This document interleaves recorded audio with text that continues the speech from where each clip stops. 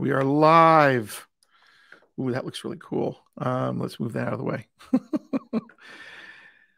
All right. Welcome to try that again. Hello. Welcome to TechChat Tuesdays. I'm Ken Rimple. I'm Sujan Kapadia, also known as a Snooze Doggy Dog. Yeah, I had some goofy name for myself as well. We are here to talk to you about all things tech. We have a couple topics today. We're going to start with our dev news. And we have like 5 or 6 interesting things to chew on. And then we're going to spend a little time talking about continuous learning and about how we synthesize information, just as kind of a way of discussing tools and techniques that you might find useful. I also have a book recommendation while we're talking about that too, for people if you're finding yourself more on the knowledge end of software engineering, where you have to kind of keep things together, work with requirements, learn search techniques, finding things and keeping notes. And so I have a really good book to recommend. And that's our plan. So we'll start off first. Before we do anything else, we want to let you know, if you haven't already heard, the Emerging Technologies for the Enterprise Conference 2022 is coming up. This is our conference that we run every year. I think we're in our 16th year of this conference, which is amazing. And we do this 2 days in April, usually every year. This year is hopefully the last one that'll be virtual, fingers crossed. But we're doing virtual because of COVID. And it's going to be April 19th and 20th. And it's got some amazing speakers. I'm also speaking. But anyway, it's got some really good speakers. And it's only $150 right now.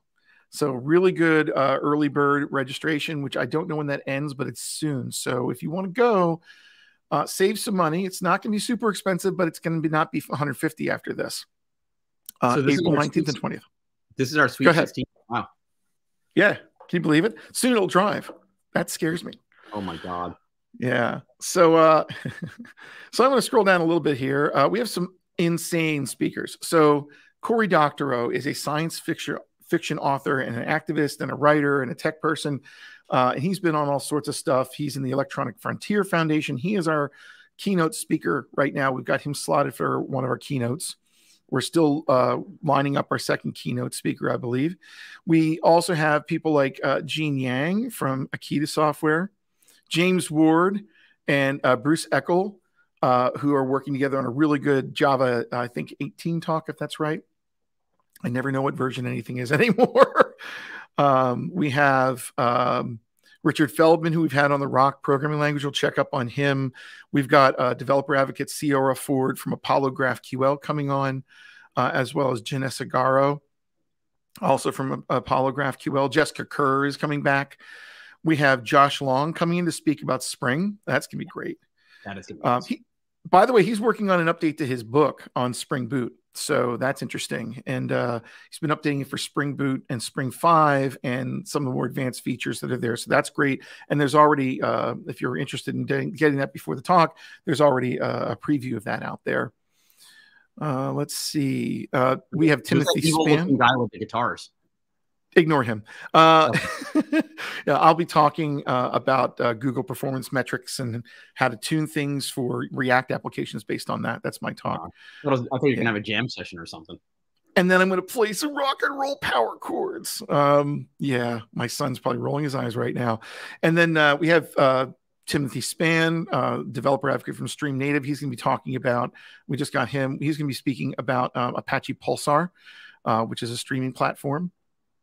And we have Chelsea Troy on machine learning from Mozilla. That should be really interesting. So a lot of really good stuff already, and we still have a couple slots that we're finalizing. So again, PhillyEmergingTech.com. It's coming up, $150. Really easy to swallow. I think it'd be a good thing to use. And you get the videos earlier than everybody else. So as soon as the videos are online, as someone who's going to the conference, you'll get access to them.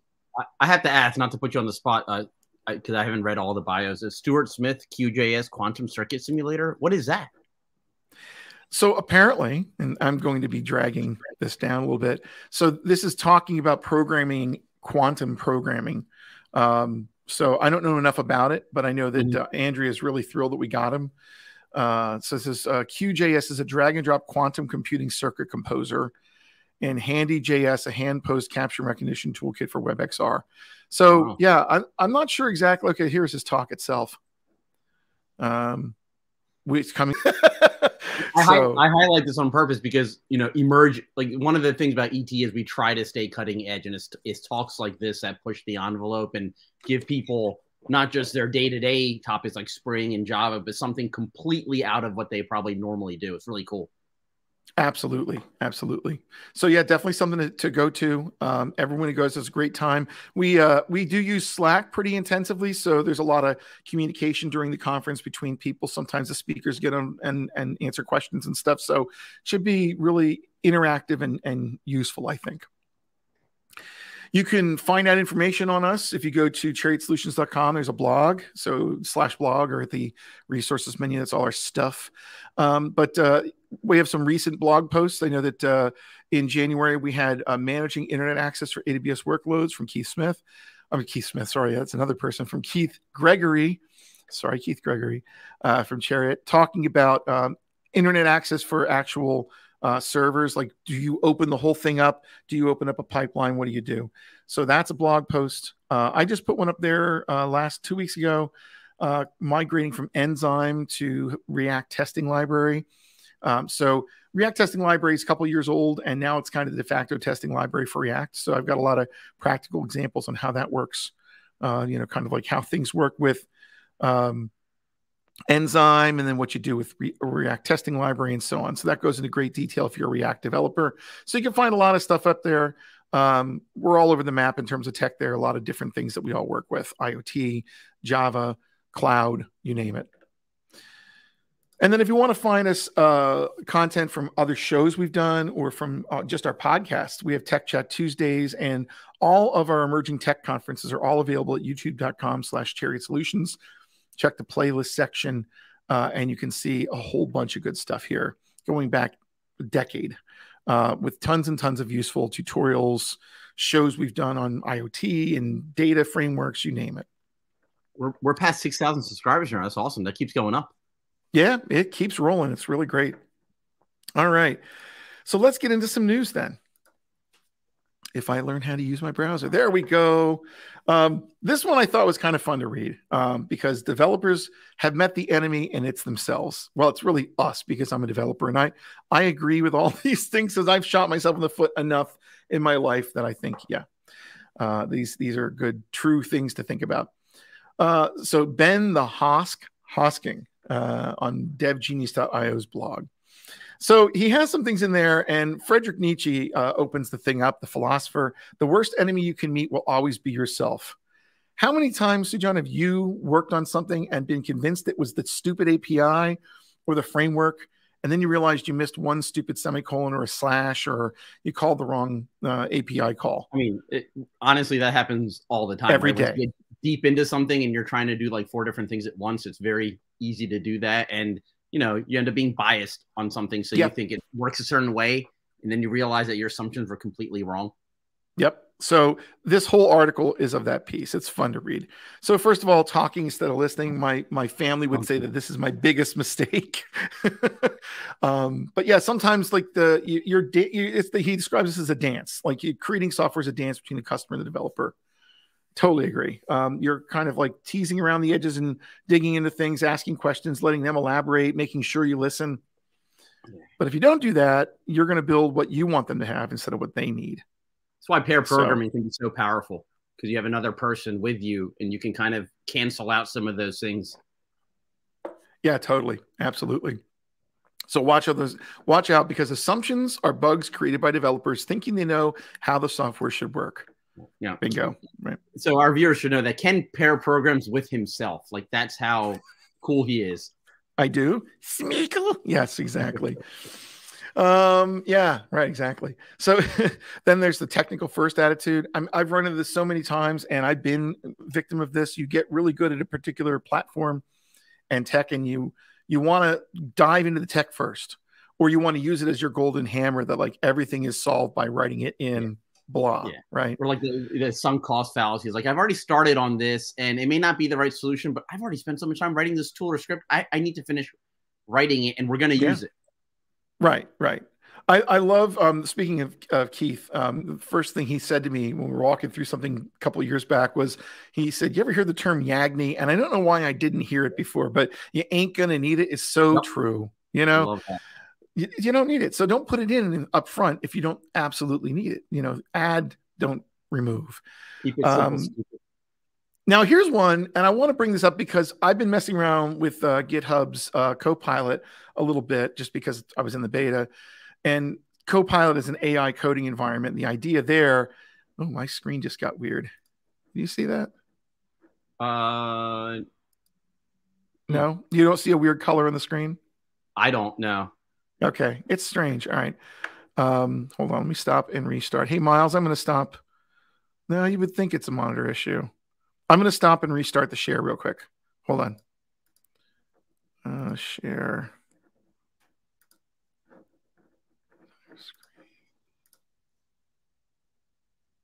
It's better. I don't know. That's the first time we've ever had a problem with StreamYard. These days, it's not. Can you hear me now? Can you see my screen now? Oh, it's so true. Yeah. So the where was I on this? I broke my own train of thought. Well, anyway. Oh, copy and paste. So the point being, you use things like GitHub Copilot, or there's another one out there too, or one of the GPT-3 models, or something for getting code snippets. If it's turned on in your IDE, talk about copy and paste development. You'll be in the middle of typing something that plops a whole bunch of code in there. And I've only turned this on for about a couple weeks now, and I'm already really hating it because, sure, it might get you there, but you don't know what you're typing and pasting in. So it's neat for experimenting and playing around, but I'd probably turn it off 90% of the time, unless I'm just hacking. You don't want to just copy a solution. You want to actually understand what you're doing. Exactly. It's good for learning, but you shouldn't just plop it in. Yeah, exactly. So be careful of things like Copilot. It literally will paste an entire solution for something in for you. And it's pulling them from GitHub. It's pulling them from learning models of public repos. And sometimes they don't match what you're doing exactly or even slightly. You could be in trouble. So don't just cut and paste. It's always bad to just assume that that's going to go into production. Experiment, sure, but that's where that goes. I love Infinity Gauntlet. I haven't heard of that before, but I know I've done it to myself, where you give yourself admin on everything. Someday that's going to hurt you, especially on AWS, where you have a credential, and that credential has like admin level roles to everything. The whole point is principle of least privilege. You give yourself only what you need for that role to get what you need to access. So just dangerous stuff. Yeah, you don't want to call it the snap, the blip. If you've seen the Marvel movie, you know about what the snap, the blip, like. You know what? I'm the only person. They wiped out half of life on the universe, and then eventually they blinked back into existence, and it's a bit like lost a period of time to the Infinity Gauntlet. So if you do that to your production environment and you blink it out of existence and it comes back, you're screwed. So that what do you call it? Metaphor, whatever. It actually has a lot of meanings.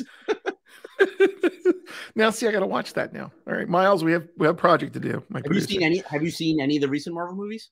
No, I haven't. I'm in my own little world. I just haven't. You need to take like a week off and make a list and watch them. I need a sabbatical to watch a bunch of movies, please. I'm going to do that.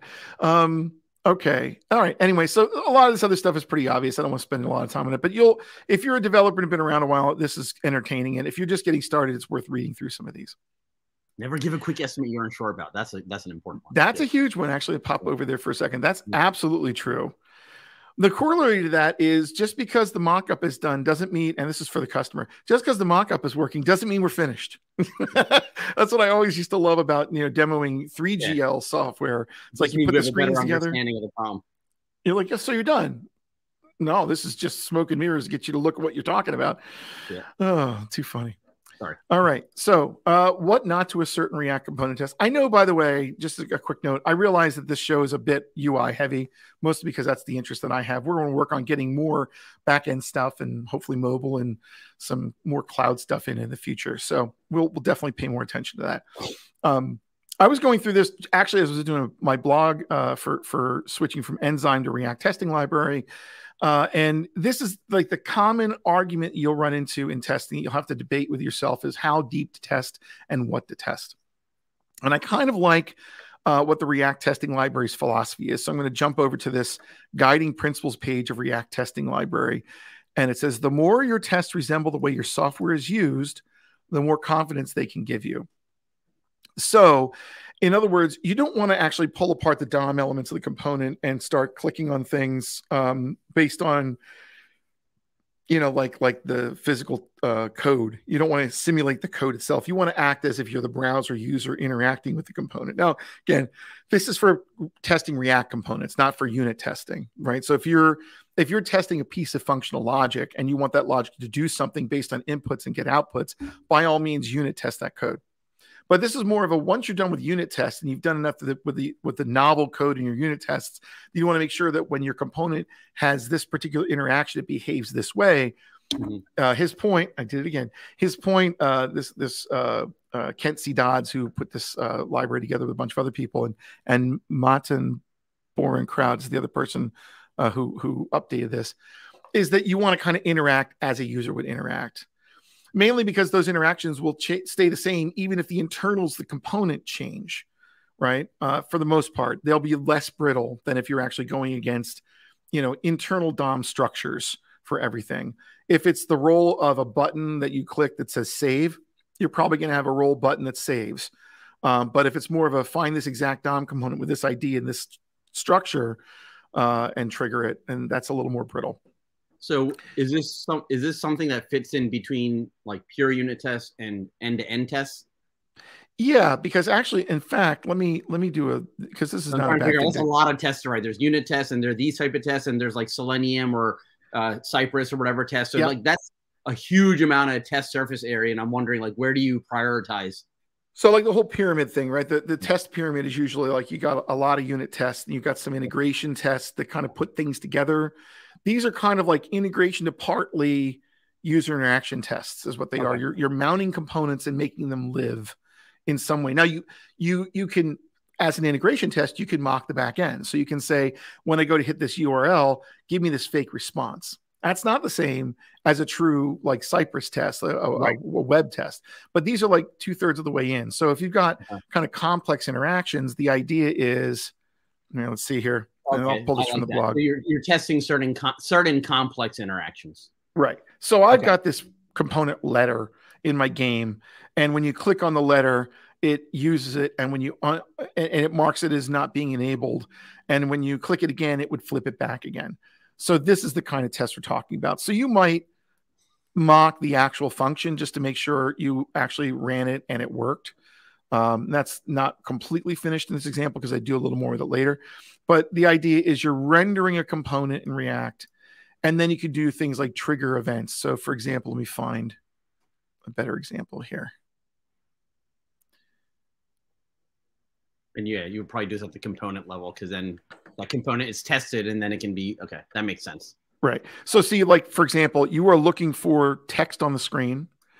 You are looking for a button, and you're making sure that the start button is not there because we've already started the game, and then blah, blah, blah. So like you're seeing whether when you do something, whether it flips the state. So would you, I guess what I'm trying to wrap my head around is like most of the teams I've been on, these kind of things end up being in like Cypress or Selenium and a QA automation person's writing it. So the value of this is maybe testing complex interactions with components, developer testing of complex interactions with components. That game example may be something that, a QA person would cover. I'm wondering, is it worth like writing both levels and repeating it? So probably this could put a little less burden on the Cypress developer. If the logic is being tested, the developer should know the logic and be able to test the logic better, I think. So then the idea is, if I hit this page and I do this high-level interaction, does this general thing work? Could be less code in the Cypress test and a little more code in this test, is my theory on this. That's how I would kind of break this up. But the other thing about this is these run a lot faster than a Cypress test does, because a Cypress test has to spin up the entire environment, log in, do its work, log out, that kind of thing. So it's more involved, but that one is much closer to the user. So it's even further along than this in terms of the level you're testing. You're really testing the moving parts. Yeah, this seems to be good for like your publishing component that a lot of developers or teams or people in your company are going to use. And you want to test that component, like test the crap out of that component. Like one of those, like, here's a list of things you can select. Here's the list that you selected. Yeah. All one, remove all. That's one I would think you'd probably want to have this type of test on, because you want to test every piece of functionality deeply and make sure the methods are called and that kind of thing. Yeah. Cool. So, okay. So I know that's a little bit of a diatribe, but that was what this blog is talking about. So for example, it goes into, like staying away from implementation details. For example, like you want to do things like avoid the DOM structure, avoid class names where you can, avoid component internal state. Don't assert third-party code. Whose job is that? Third-party environment, So, you try not testing the library you're using. Try testing your code. Like you don't want to test all of React, for example. That's React's job. But if you're using it, it better work the way you want it to work. Right. So we're using Axios in this, or fetch in this networking example. Sure, you're going to use fetch. Make sure that when you call it, it brings back what you need as part of your test. But you don't want to really like go to the real back end. You can mock that data that comes back if you want to, so all sorts of stuff you could do here. So interesting read, I think. All right. So next topic would be Jdeploy. So I haven't researched this too much, but recently I was talking to some folks about deploying Java apps in multiple environments, and there's various ways to do that, and installers, or you write your own scripts for each platform. Apparently this is something that kind of takes care of all of that. So once you have your executable jar, you can basically build, you can just run this tool to get an installer, deployable for any platform, Mac, Linux, or Windows. So it seems to simplify all of that. I haven't tried this out yet, but it's something that I think environment companies or teams that are still using Java, but their clients are on multiple environments and it's not on the cloud. So you're deploying something on-prem. This could be useful. Cool. Very neat. All right. This is just kind of a chuckle. Cores is one of those things that I think not a lot of developers understand when they first look at it, and tend to kind of shift away from if they can use a proxy instead. Let me explain what Cores is in the first place. So when you go from a browser and you hit a website and it downloads a front end like React or Angular or Vue, or even just takes JavaScript and brings it down in general, there's a sandbox built into the browser, right? And the sandbox says you can only go back to where you came from. I can't call a network API from a completely separate website. I can't do a post or a put or a delete on a separate website. And that's because they don't want security issues. Like someone hacking and putting a script on your page that then goes back and takes your cookies and uses them to do something and then steals your information. So Cores is a set of headers that the original site brings back that says, oh, by the way, browser, I'm also allowing you to go here. And the reason this might happen is because maybe your website is on a content delivery network. So like the static page, the HTML and the JavaScript compiled and the CSS and all that stuff is just delivered from a really fast set of servers that are like replicated around the world for really fast, low latency rendering of static content. So your app gets downloaded, but then you have to go back and maybe log in or maybe get a piece of data from something.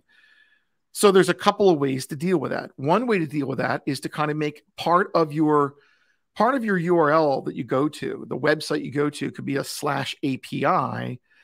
And then that basically through a proxy tunnels to the app server itself. And so your browser seems to look at the same website, but a piece of that website actually goes all the way back to the back end and comes back again. So there's no separate website. It just looks like it's all on the same physical website to the browser. And then you don't need cores. But if you have resource servers, which are network servers out other than the one you came from, and you want to call REST endpoints on different services, like a caching service or a data service that someone provides for you, then your browser has to come back and call that other third-party endpoint. The Cores API is meant exactly for this. And so you'll see headers, and the headers that come back, I should have done a little bit more research and grabbed a good example, but here, cores headers. I'll just grab a random. There we go. So, and that's actually a good one. So this is the Mozilla Developer Network, right? So you have a web server here and a web server there, and you want to be able to get data from another web server. The cores headers that come back look like, hold on. There, yeah, there we go. Access control, allow origin. And so that's one of the cores headers. Okay. So it basically says in this example, hey, browser, I didn't put a sandbox on your API call. So go out and get it, whatever you need.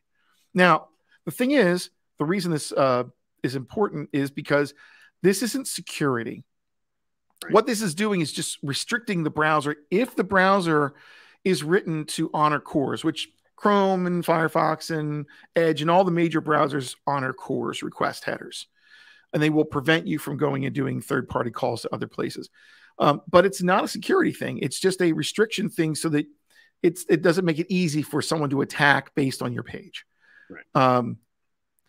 So here's a better example of like it's actually targeting a particular endpoint. And there's other details to this that we can get into, but let's kind of put that aside for the moment. So where is cores? There it is. Okay. So the article he's talking about, he ran into this article that someone talked about in Drupal. They had a Vue.js app. Drupal's a content management system and blog system. So he was using an API key as authentication. But the developer actually embedded this is really kind of worse. The developer embedded the API key in the source code of the front-end application and then built the application and delivered it.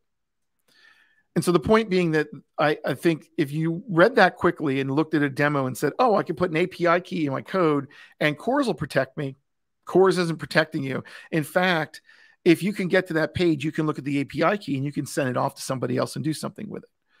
So never use API keys that you embed in the source code in the browser when you build it, because that's crazy, right? Authenticate yourself. And if you are going to use an API key, call the server that has the API key that does a second level call to another server, right? So you can have the server do the API key call for you and come back. So you at least authenticate to your server, and then it's all hidden behind the back end system. Like you can use like a back end for front end is the term you'll hear for that, is you'll have a website that you connect to that has your standard REST stuff. And if you need to do something off your website, you could get the app server to do it for you, and it could have an API key, but you still authenticate the safe way. Pardon me while I learn how to use my microphone. You could authenticate safely and actually use an authentication mechanism. But cores is not going to save you. Cores is not something that you're supposed to think of as security. It's more of just kind of sandbox protection as a last-ditch effort to prevent you from hurting yourself. So anyway, it was kind of an interesting article. But basically the takeaway here is if you use an API key, please don't put it in the source code. And one of the comments made was, well, but I put it in an environment variable and then I built the app. When you do that, the build tool takes the environment variable and slaps it in the source code and puts it in. Right. It's still there. Yeah. The other thing to remember is when you obfuscate and minify code in JavaScript for the browser, strings are still strings. They don't get obfuscated. So an API key is not going to get put in some weird compressed language. Any string you put in the browser is a string. So it's still there in the source code. The rest of them might be really hard to understand, but then you'll see this nice shiny key that you can pluck out and do what you want. So please don't embed API keys, and please don't think cores is going to save you from anything dangerous when you do that. Exactly. I mean, even in, not applicable to this, but even in program source code, if you have strings, if you do a hex dump, heap dump of you're going to see those strings. Yep. String's a string, a string. Absolutely. Yeah. Fun stuff. I know that's obvious for a lot of people, but if you're just getting started in front-end development, be very wary of using API keys in a browser app. Put them somewhere else. Put them on a server. Still authenticate every time. And maybe we'll have a discussion at some point about like JSON web tokens, because that's another area that people get confused about. For when you actually do get authenticated, you hold on to a token and what that does. That's another whole area. I found this kind of interesting. So field programmable gate arrays. This is kind of an IoT topic. and actually more like a board programming and chip programming topic. So you have a couple different ways of designing logic chips in the world. One of them is to actually burn the logic into the chip itself.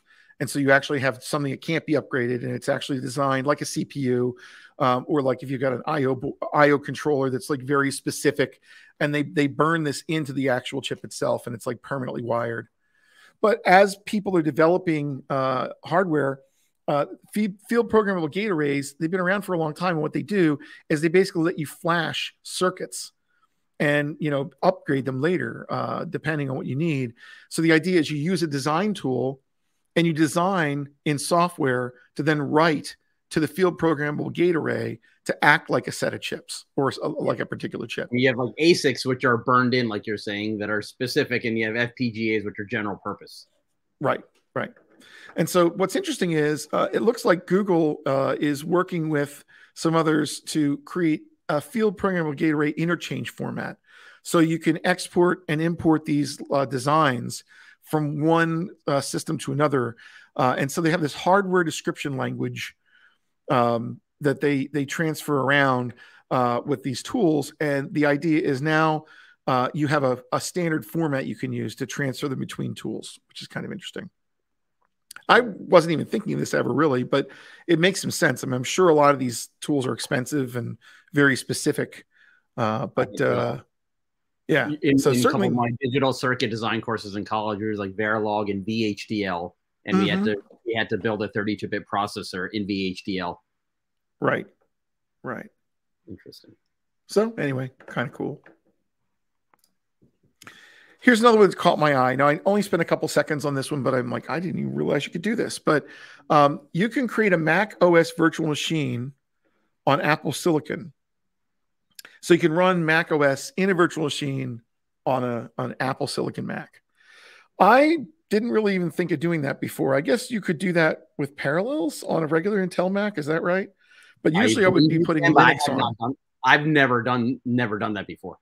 Yeah, me either. So I thought that was kind of interesting, but it looks like there's like a tool you can run from Xcode or from the command line. Install an image. You have to have like the Mac OS install environment, and so this is just a sample using basically Objective-C or Swift to set up an image and install stuff and try things out. It's kind of neat. Could be an interesting way to try out if you don't want to upgrade to the latest version of Mac OS right away, but you want to like test it out. Right. You could do that in the VM potentially. But look, it's all code, right? It seems like a lot of leg lifting, Anyway, but the bottom line is you can run a Mac OS virtual machine and Apple Silicon. You just have to, use, it looks like a fair amount of code. I'll have to take a look and see if this is something you could do from the other tools like Parallels, but probably not. Probably this is an Apple specific thing. I don't know. Anyway, that's our news for the week. Kind of a grab bag again this week. And then our other topic we're going to talk about and kind of kick around a little bit. This is more free form too. But I was thinking for topics that we can chew on. And one of them is just like how developers learn new things and keep track of new things and how we try to digest information. So, I kind of call this the continuous learning topic today, because one of the things you do all the time as developers, you're constantly learning new tech. You'll never run into a time where you don't have to pick up something new as a software engineer. There's too many things you have to solve and too many things that require somewhat of a newer approach to things that, better tooling, better APIs, things like that. So I want to talk a little bit about that. And I'm going to take it from the trainer and speaker and, experimenting with new technologies side of things. And I think if we're approaching this right, Sujan's going to jump in and talk about day-to-day on a project, or like as you're building and working with different teams, how you put together your knowledge of what something is and how you want to go about breaking it down, right? Mm-hmm. So first of all, I want to do a little tiny plug up front, and only when I find the tab. I have it. I don't know what book you're going to talk about. I have a guess in my mind, so I'm very excited to see if my guess is correct. Okay. It is Pragmatic. Yes. Woohoo! This is probably one of my favorite books I've ever read. Pragmatic Thinking and Learning, Refactor Your Wetware from Andy Hunt. I know way back in our archives of the Chariot TechCast that you're listening/watching now, we have the audio version of his presentation. I'm not sure if we have it with video, but I know that he spoke, he was one of our keynotes in 2009. Excellent book. And so a lot of the techniques, go ahead. You've read this thing, right? Yeah, no, I'm just saying it is a fantastic book. It really is. Where's the look inside? So I'll probably get copyright violation for this. But so the thing is, it goes through a whole bunch of topics, and I will not let people steal that screenshot. You should buy the book. But it goes through basically the journey that you have, and it's not just a single journey from novice to expert. And so that's one of the things they cover is like, you're going through this journey all the time. And one of the things it covers is the Dreyfus module of learning, Dreyfus model of skill acquisition. So Dreyfus are their brothers, Stuart and Hubert Dreyfus. And in 1980, they had a report, University of California in Berkeley, for the Air Force. And they talked about these 5 distinct stages of learning something, getting to mastery. And so this is well known. So let's see here. So there's these levels you go through, right? And so you start as a novice. You don't know anything about something, so you're really kind of looking all over the place for information.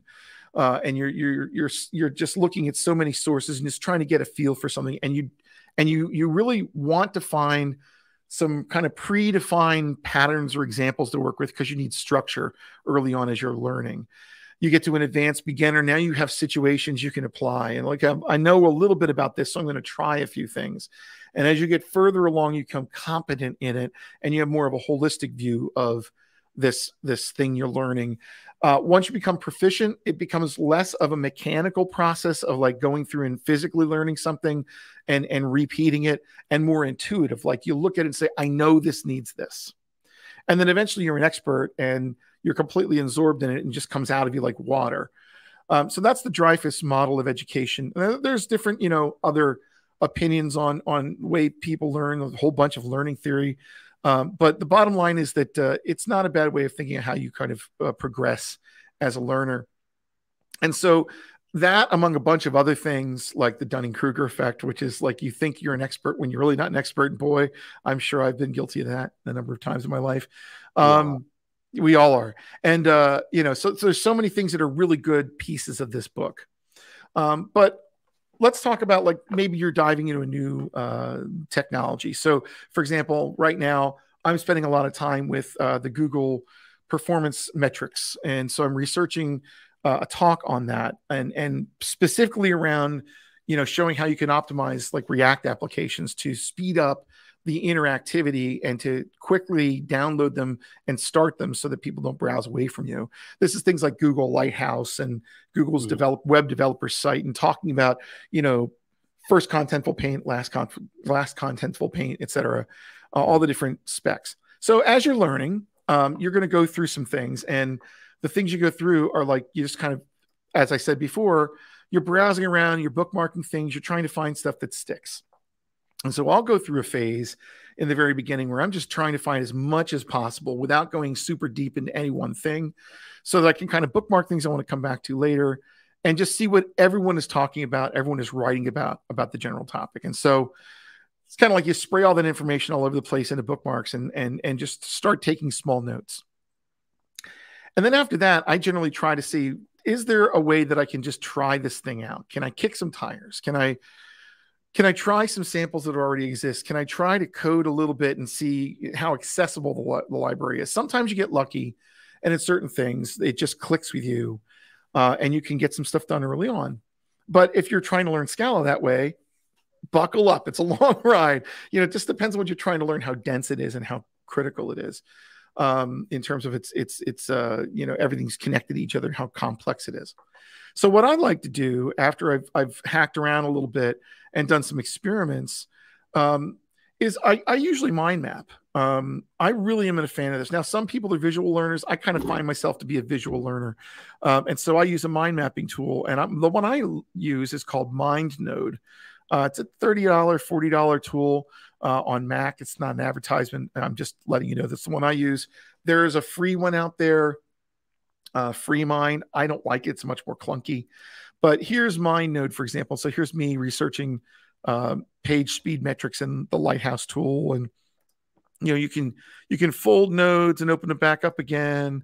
You can, one of the most important things is you can export things to Markdown, for example, and throw them in a note. So you can text search them later. I can start a presentation that way, just based on notes that I make, and kind of use like a Markdown based presentation tool to put those together. But I find mind mapping to be really, really useful. In fact, it's kind of one of my go-tos for a lot of things. So, for example, for React testing library, I spent a lot of time in there for the blog, and I've got a lot of just chunks of information I've gathered over time that I then turn into an outline to search. So okay, that was my question to search. Like I have a good understanding. I don't use this that much, but I have an understanding of the right side of this, right? Like I'm getting information and I'm organizing it, so I understand the right side. How do you read it back? Like, what is your optimal way of then going back and using this? So I will look visually as I'm continuing to learn, but ultimately I just copied it to the clipboard. Now I have an outline. I have a tabbed outline, which is great. So this is what I'll end up putting in my note tool when I'm done with my research. And then when I'm searching, I'll hopefully find it later and go, oh, that's awesome. So I do this, but I don't do the mind map first. I just go right to this, which would be interesting because the other way is easier to visualize. And then and you can move things around. It's really, that's an awesome idea. I'm going to start doing that. Yeah, pretty cool. And Andy Hunt really advocated for this early on in his book. Like one of the things he recommended, in addition to kind of playing with something and experimenting and see what you can figure out, is mind mapping. And that's where I started doing it. And I have on my OneDrive, I've got a mind map directory with a ton of them in there. So yeah, it really helps, especially if you're going to try to figure out, like if you're going to present something to somebody. I find it's a great way of visualizing before you present. Like, am I going way too deep off the end on one topic? And is it not balanced out with, say, examples, which is like nothing in this example here? But you know what I mean? You can see where you spent more or less of the research and what you may need to fill out, for example. And then, like I said, I like to put things in a note tool. So I have been using, and we'll get your curiosity on this. I originally started out using Evernote. That was a note-taking tool that I used a lot. And it was because at the time, I think I had like an Android smartphone way back then. There was a nice Evernote client for that. And I think I had the Note 2, and I was able to write handwritten notes. And I really got into handwritten notes, which is what I'm doing a lot of with my iPad. And before that with some stylus stuff. I do 4 different things, which just shows how fractured my mind is. But I've been using Evernote for years. And so out of inertia, I still use Evernote for a bunch of work-related stuff. For personal stuff, I've been using Notion. I somehow, for some reason, go back and forth on OneNote, right? Microsoft's product, which is nice. I think it's better than Evernote, and I probably should switch to it. At one point, I had exported everything over to there, but the export didn't go well, and then I just went back to Evernote. And then I also use a problem. Yeah, I agree with you. And I also use forget the name of the app on the iPad. It's a really nice note-taking app and it works great with the Apple Pencil. I forget the name now. I tried all of them. I know, and I would bet that almost every one of us does. Like, let me see. I'm just trying to find a good note to bring up, like conference notes. Here we go. So I think these are all safe to show on the screen. So like I was doing a lot of taking notes at conferences, and good luck reading this later. One of the things I find though, is that I remember things better if I take the time to take the notes, even if I end up not using the notes later, because I had to get it down somewhere. Do you know what I mean? I think I had read something somewhere like, writing things down, exercise, like the muscle movements actually basically exercises parts of the brain. And I think it makes stronger associations with memory. And I do think that like typing them doesn't. Like I know I've typed things and I'm really fast at typing stuff. That's the ones I'll look at later because I know I can keep pace with the person who's speaking, but I can't remember anything I typed afterward because I was so busy just transcribing, right? But when you're drawing, you get a chance to like really kind of, spend a little time in there and stretch a little bit. So yeah. If someone can read Ken's notes, we will give you a prize. No one can read Ken's notes. Kinesis Analytics, 11 cents for CPU. I can read it. Oh my gosh. Write it down, somebody. All right. So anyway, so OneNote, I agree with you completely, by the way, on OneNote, because the thing is, with OneNote, the notepads, the notes themselves, the books, have their own little internal logic to them, right? So you've got things like, you've got the you've got the different subfolders, and you've got like a hierarchy, and they don't have tags. Like, I love the tags in Evernote, where you could tag something, and it's much harder to retrieve from OneNote than it is Evernote. To me, like OneNote, you have to really think about your structure up front, whereas with Evernote, it's all about the tags. That's, I think, the major difference. Like, tags to me are much more consumable and usable and searchable in Evernote. So, but the handwriting experience is worse in Evernote, in my opinion. In OneNote, you can write anywhere in the notes, scroll around. It's really great that way. All right. And then, so that's that. And then let's see here. Let me see what else I want to say about those topics. Oh, and so some other things. So as you get to the point where you've done a lot of this kind of mind mapping, you've done some research, you got a whole bunch of bookmarks sitting there, you got a lot of things you're looking at, and you want to try something out, you need something to work on. You need some sort of project to attack, right? I mean, the problem is you hear all the time, use it in anger, right? I've got to use this framework in anger. That just simply means I've got to actually do something with it. I can't just sit there and read about it, because reading about it tells you nothing. Running someone else's example just shows a little bit about what it can do, but you don't understand the surface and the amount of work that it takes to actually get that to happen, right? So it's good to write like a sample project, but another way to do it is to put together a blog article. And I know that we've done that for years just because we like sharing information, but it also helps us crystallize our thoughts. Because the other thing that is iterated through in refactoring wetware and also in general is, if you can't explain it to somebody else, you don't really know it well enough. There's nothing like having to get up and talk to somebody about a technology, make you really consider the angles on it.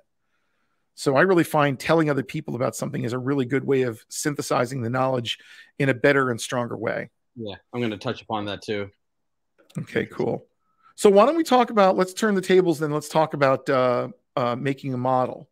Sure. Or I know you have notes in yours, so why don't we take it your direction? Cool. So something that has always helped me understand things better, and most of the stuff that we work with is complicated. You can't really fit all of it into your head at once. There's so many different layers, so many different things going on. If you try to attack it all at once, it's not really possible. It kind of falls apart. So making a model is something that has always kind of helped me out. A model is an approximation of something complex. It allows you to investigate something in a controlled environment under parameters of your choosing, and you can make some simplifying assumptions. So you're trying to answer a question about something you don't know. So the first step in a model is like, what are you trying to answer? What are you trying to learn?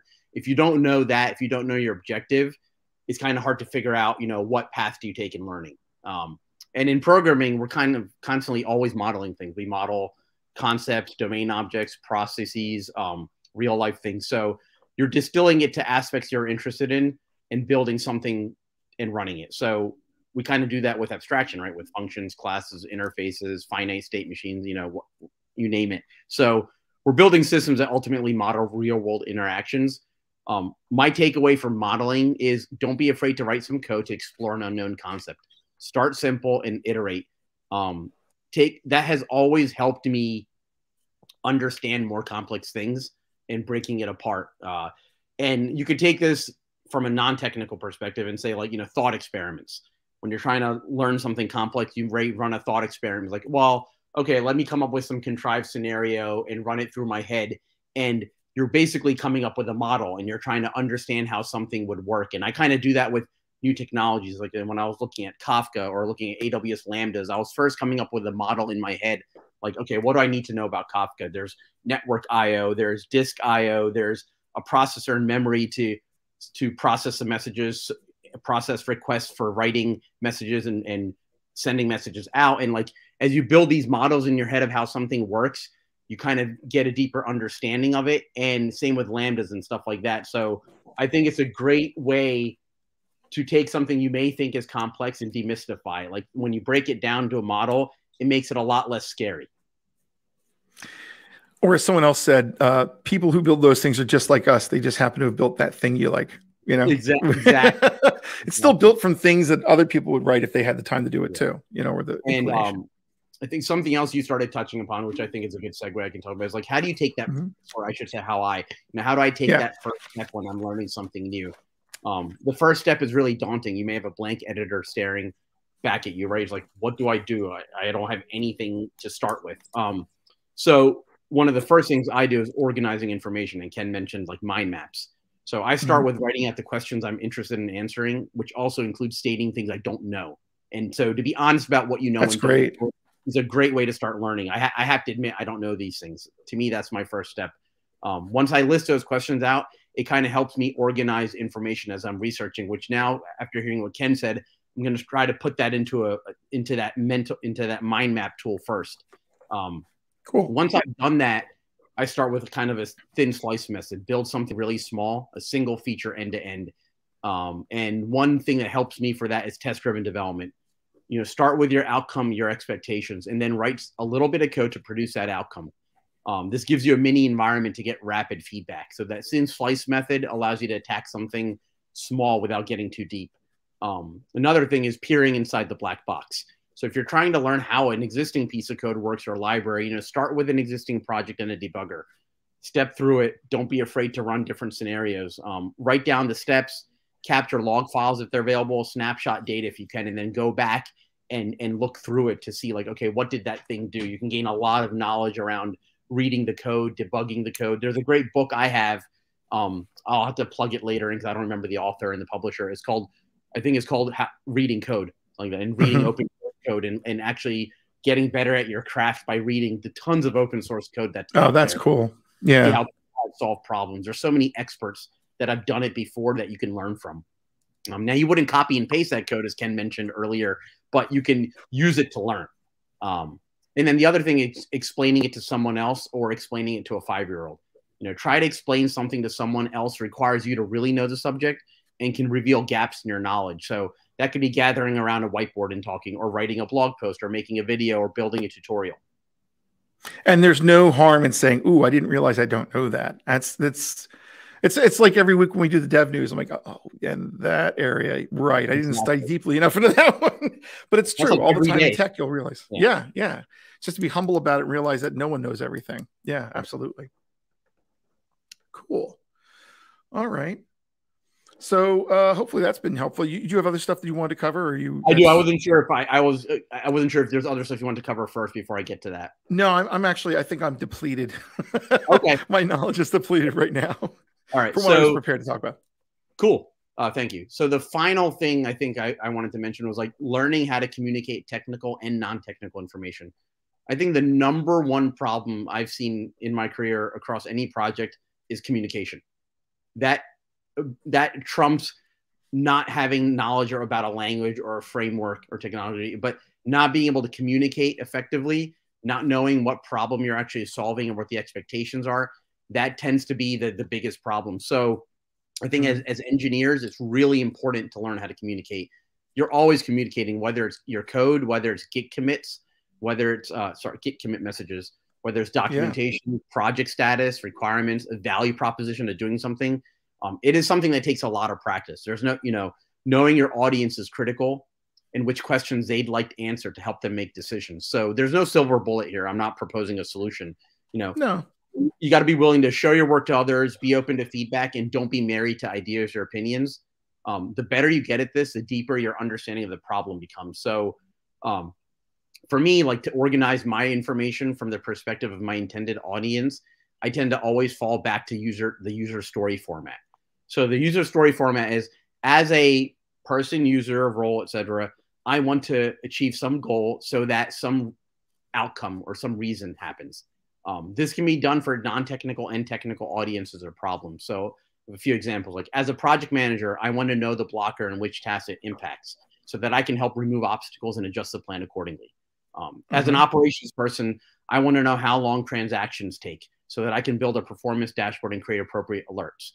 As a power user, I want to write a custom query to retrieve data so that I can generate a custom report that is not provided out of the box. Another example, like, as a developer, I want commit messages to answer these questions so that I can see a list of all major changes between 2 points in time just via commit messages. So I purposely picked not software related things, like non-technical things, because this format is really powerful for getting in the mind of the person you're trying to help out or answer questions of. And it's always helped me organize things better and actually see things in a different way. And to go back to your earlier point about the biases and like, everything can be solved this way, or I can use this technology to do X, Y, and Z. Stepping out of that and looking at the user story a lot of times helps you realize, well, do I really need to write this way? Or do I need to write this piece of code? Is it actually going to solve the user's problem? Just always helped me out a lot. Absolutely. Absolutely. Great stuff. All right. Let me just pop the browser back up a sec, I think, as soon as I find it. Yeah, Miles, I'm going to put the browser back up again. Here it goes.